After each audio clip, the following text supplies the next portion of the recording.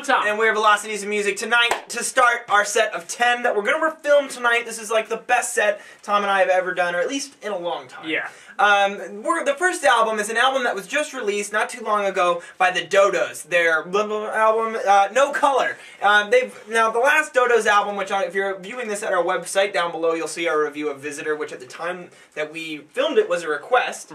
No Color is actually 2 albums later, and it's a 2011 release, obviously, and is quite different than Visitor in composition, but not really in style, you know. Yeah. So Tom, what are your thoughts? Yeah, well, you put it great there. I mean, when I first started listening to this album, I was like, I am not surprised just at the sound of it, because it's still got that really fast-moving acoustic guitar that just dominates the sound, the spastic drumming that relies a lot on percussive rim clicks, more than anything else, honestly. And that's a staple of Dodo's sound, and they put it to best use here. But at first I honestly didn't really like it too much, because this is 9 songs. The track lengths on average are a little longer. There's still a couple 3-minute ones, but you know, they at least knew to keep it at 9 tracks when the songs are going to get up into the 5 or 6 minute range on average.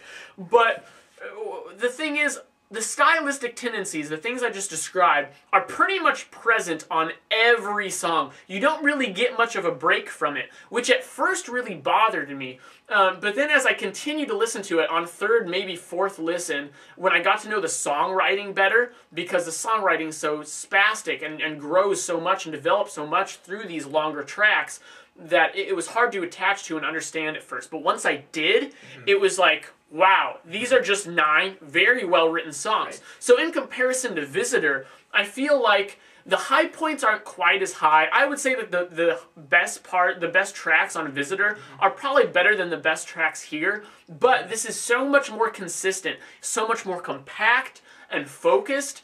And I just love hearing that this band, it seems like they feel so much more comfortable in doing what they do, that they were able to make this, you know, exactly how they wanted. Yeah, and I completely agree with everything you just said. And that was one of the first things I noticed. And I remember before the album came out, actually being on Twitter and people tweeting about how 9 tracks, that's unheard of. I mean, and then when actually I listened to these 9 tracks, I realized after a couple listens that what they're doing is they've actually matured quite a bit as songwriters, and they're keeping the same stylistic things. But because they've grown, they're able to let these songs switch between structures and flow in between them and allow them to kind of open up and bloom and come from a starting point to an ending point, and the whole thing's kind of just this growing experience, almost kind of like a more advanced version of like what I would call a live structure, a song that, you know, climaxes in live form that a lot of live bands use.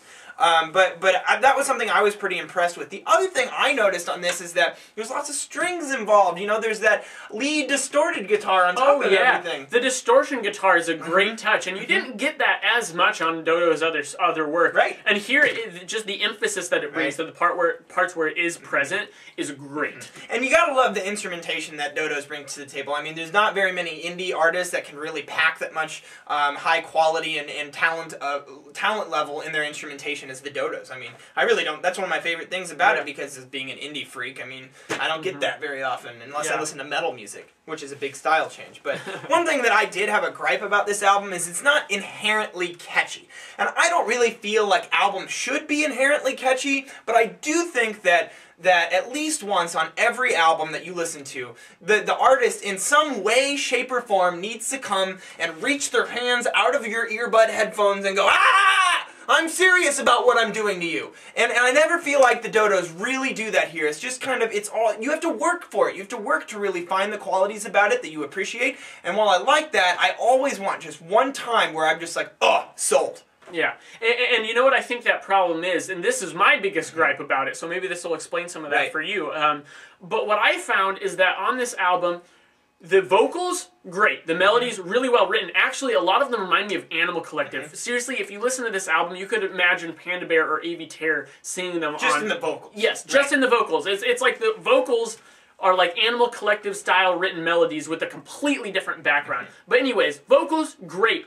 Instrumentals, great. Yet the harmony between them is somewhat off balance. Sometimes, I mean, I find that when the instruments are doing a lot, the vocals have trouble shining, and when the vocals shine is when the instruments aren't really doing much. So it's like they're not quite able to make them blend together perfectly, but still, it's kind of like, oh, those vocals are awesome. Oh, now here's an awesome instrumental part where the vocals aren't really quite as good. Like, they always kind of complement each other and supplement each other, but don't always reach their maximum potential. And that's really a minor complaint for me. It really because is. Because the songwriting is just so good, and the sounds that are presented are just so much fun. I had such a good time listening to this, and I felt like towards the end of the album, it actually got more endearing, which I enjoy endearing Dodos rather than the fun, red and purple Dodos. Yeah. But I had a good time with this album. I'm sitting at an 85, Tito. I am also going 85. Well, that's a pretty even score from us. Obviously, it's pretty good. We highly recommend that you guys check it out